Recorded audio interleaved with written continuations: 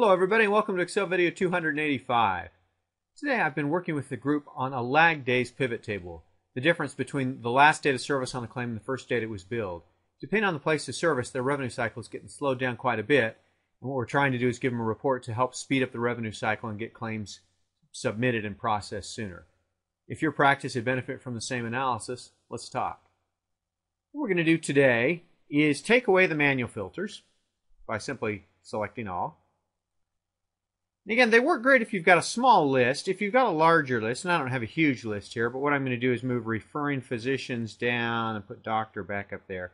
I've got, 10 or 12 or so referring physicians here. And again, if I had a list of, 100 or 200, it would be even more valuable to use a label filter. But let me show you how they work. From the drop down, instead of checking any of the boxes, we're going to go here to label filters. And from label filters, what we're going to do is let's do begins with. And what begins with is going to do is it's going to say, all right, I'm going to look at every label in here and show me everything that just begins with T. And there they are. That fast, there are the 4 that begin with T.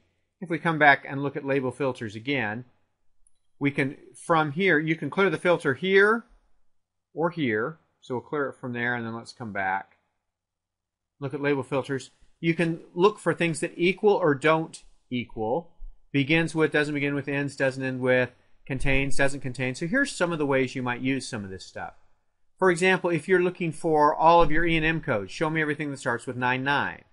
Or show me everything that has a 2.6 modifier. We could do something that contains 2.6. Now the problem with 2.6 is you might get CPT codes that have 2.6 in them too, so maybe you only look at a modifier category, or maybe that helps you filter it down. But you see how you could use these type of things to make it work with begins with and ends with and greater and contains. Greater than, less than is going to help us not for text but for other kinds of data that you might have in the row labels. So let's just do one more here. If we want everything, let's see, let's just do everything that ends with the letter A. There they are. If you had 10 or 20, if you had 100 or 200, if you had 1,000 or 2,000, it goes pretty darn fast. You just look through those and say, there are the ones you need. And again, these are goofy examples. You wouldn't do anything that ends in A, but you could sure do everything that starts with a surgical code or a lab code or all my locations that have this in common. It's a great way to filter based on the label. And again, the label is what's showing here. And that's how label filters work, both for rows and for columns.